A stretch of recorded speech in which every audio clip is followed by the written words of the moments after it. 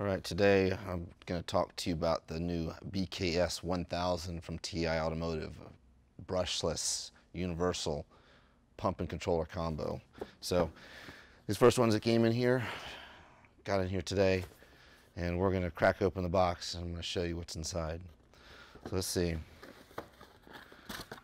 One box, you got a pump and controller combination. Inside here they wrapped up the fuel pump itself. Let's see what it looks like. This is the E5LM fuel pump. It's been around for a while. Use it on a few applications like the Bugatti, ZR1, BMW X5, and there's others I'm sure. But it's a twin screw pump. It kind of looks like a twin screw supercharger if you were to look at the inside of it.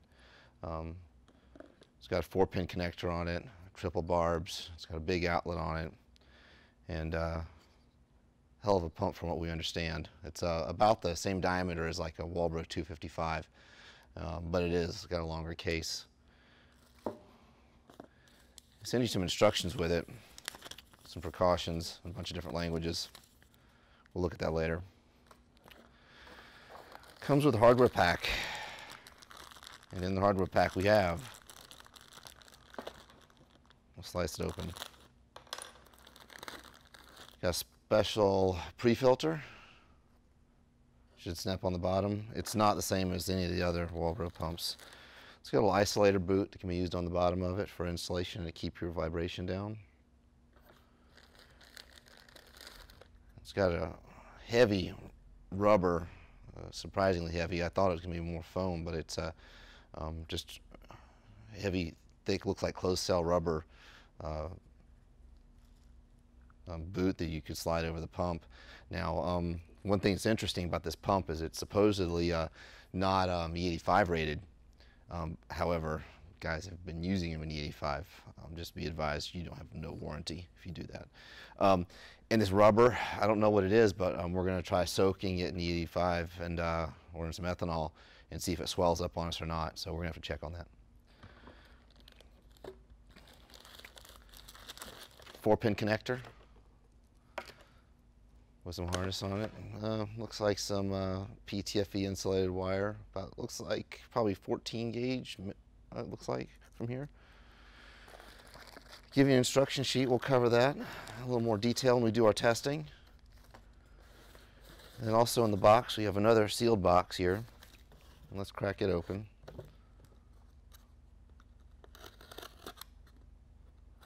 And just so you know, you can only buy these controllers with the pump. So they're sold as a combination. So if you cook the controller, you're going to buy a whole new combination pump and controller. So here's the controller itself. It's pretty surprisingly heavy actually for what it is. We've got a pretty basic set of wires here. These 4 wires here go to the fuel pump, and they're color coded. Interesting thing about it is we got a black, white, green, and blue, and on the pump we got a black, red, green, and white. So we're gonna have to figure that out. It shouldn't be too hard. And then this is the output of the controller.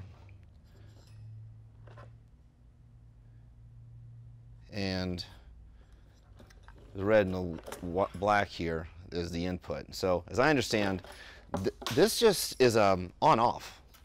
So essentially, once this is connected to the pump, you simply apply power to this too. It's just power and ground to switch the pump on and off as you would a standard brushed DC fuel pump. But anyways, that's what we have in the box, and so the next up is to do some testing to it and see how it actually does in the flow bench, and we'll get back to you on that.